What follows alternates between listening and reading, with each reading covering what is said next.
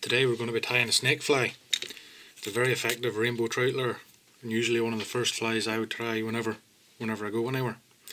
In the vise I've got a Hanak H200BL size 8. It's a barbless hook, very strong and has a very sharp point.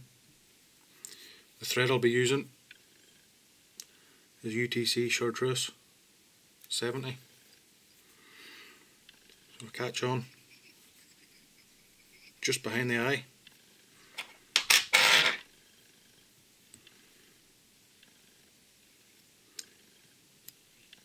Trim the tag thread off because I won't be needing it.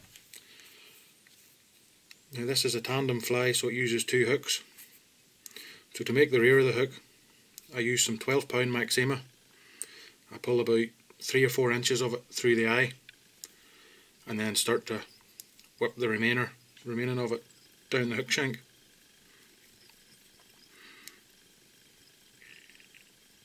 Use your mono to keep the threads, the whips nice and tight, and you want to run it down to just past the point. Fold your mono back over and then start to whip it back up. Trim off the remainder of the mono just below the eye, just gets it out of the way for whipping it past up. And again, nice tight touch and turns the whole way back up.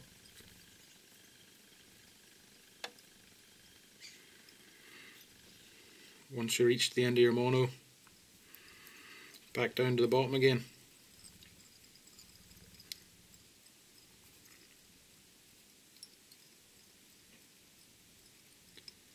And because the mono's been tucked down the shank and turned around and brought back up, this locks it in place. It gives you a really strong link. Now, when you're at the bottom of the hook, take your zonker strip, your rabbit fur,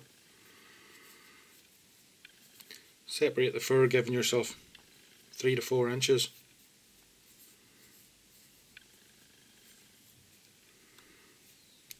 And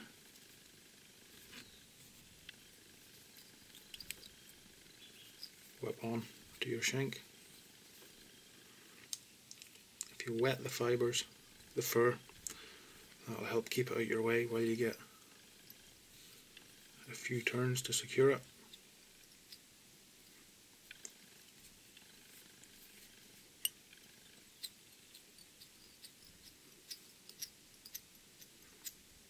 And get it unwhipped nice and tight.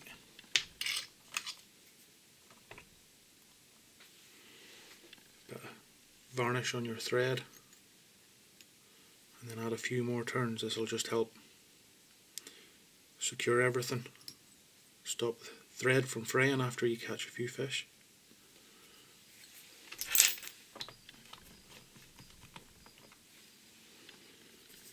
Now, bring your thread under your rabbit fur. Now for the rear body material, we're going to be using some neon haggle from Chartreuse, or from Flybox. The colour's Chartreuse again, same as the thread. Catch the end of it on. Bring your thread up again and touch and turns.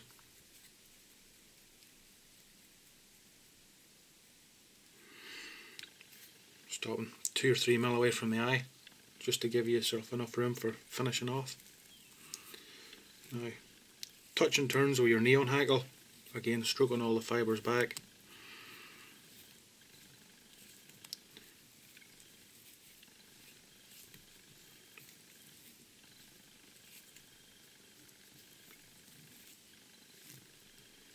If any fibres do want to go forward of the haggle,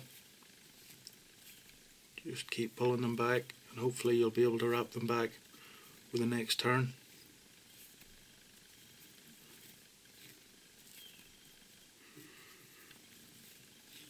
Right. Stopping about 3 mil away from your eye. Catch over a couple of times.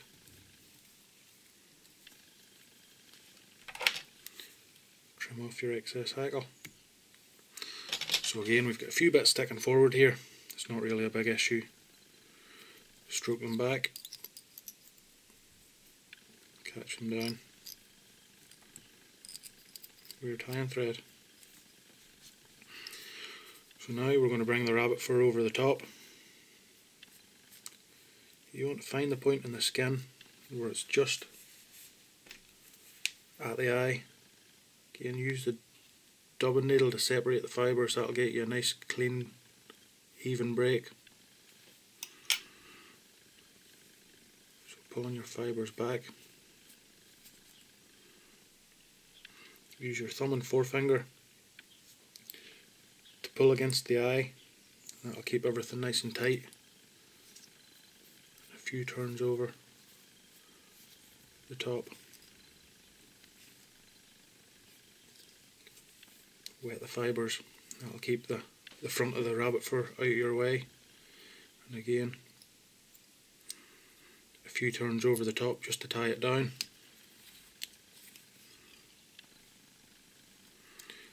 Whip finish. I find you sort of have to do this by hand to have enough room to go over the top of the rabbit fur that's pointing forward. So 7 or 8 turns.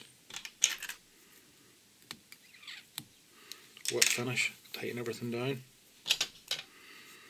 Now you trim this out of the way. So now you're ready to change for the front hook.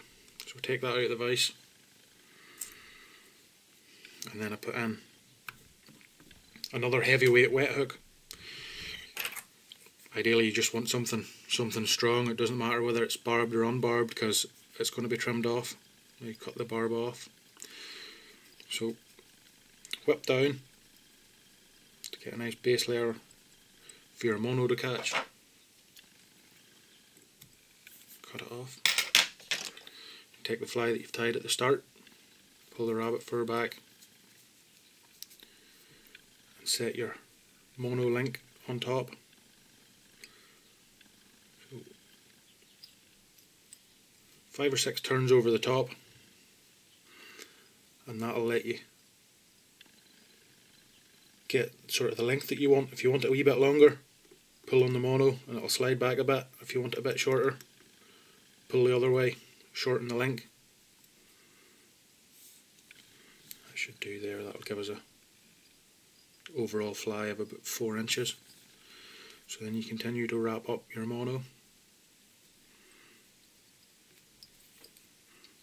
Tight turns the whole way up.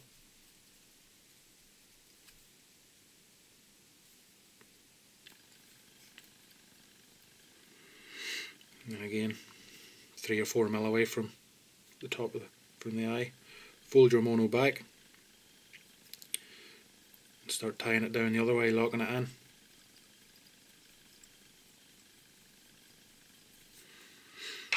Trim the remaining tag of your mono off.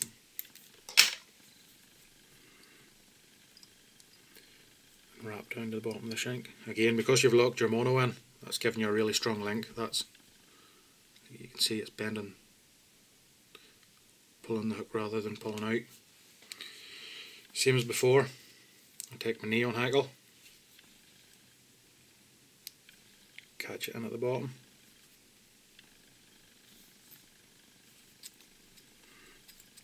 touch and turns the whole way back up to where I'm going to finish the fly off.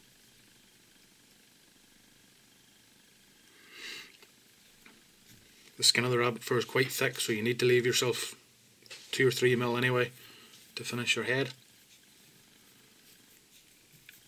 Bring your neon hackle up, touch and turns, stroking all your fibres back the same as the bottom half of the fly.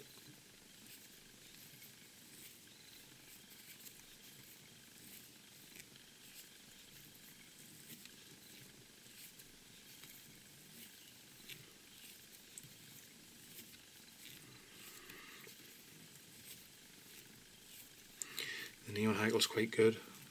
I use it on a few different flies. It's really easy to use. You get plenty of movement. It's just not as bushy as standard frets. So once we reach to where we want to finish off, a couple of turns over the the neon hackle just to tie it in.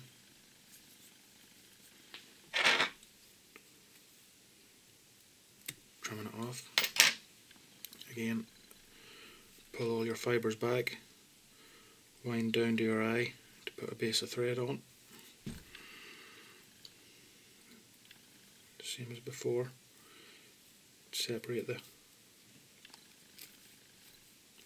rabbit fur. Now, when you're getting your distance for that, you want to make sure that the mono's tight and there's just a little bit of slack in the rabbit fur. If the rabbit fur is tighter than your mono, when you hook a fish you're going to be playing the fish on the rabbit fur rather than the mono. So not too much slack that there's a big lump in the fly, like that.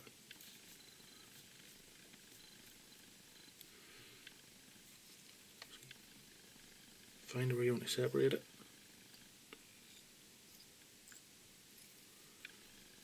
Five or six turns over the top.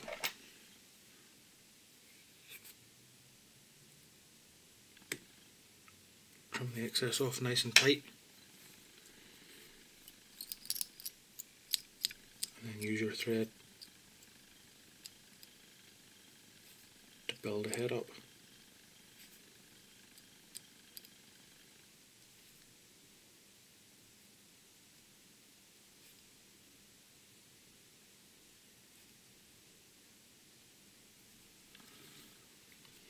Once you've got your head built, whip finish, just making sure none of the fibres of the neon hackle are caught in front of it. Sometimes because they're quite long they tend to get in below your thread and pull forward. So half a dozen or so turns with a whip finish. Trim off your thread. Ready now for a coat of varnish.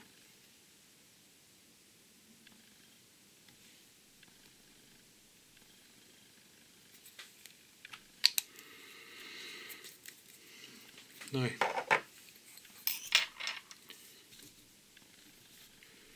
so to finish the fly, I'll put the rear hook back into the vise. You'll see you've got the whole fly here, and I haven't trimmed any of the tail off yet. So find the length that you want at. Again, it's all down to personal preference. Some like them quite long.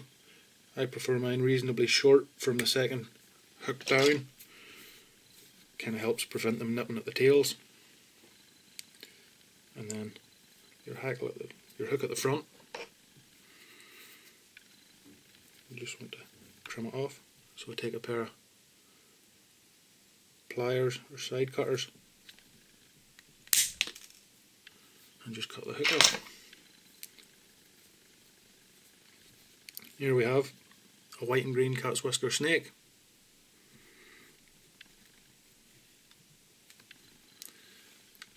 Thanks for watching my video, and feel free to subscribe to my channel.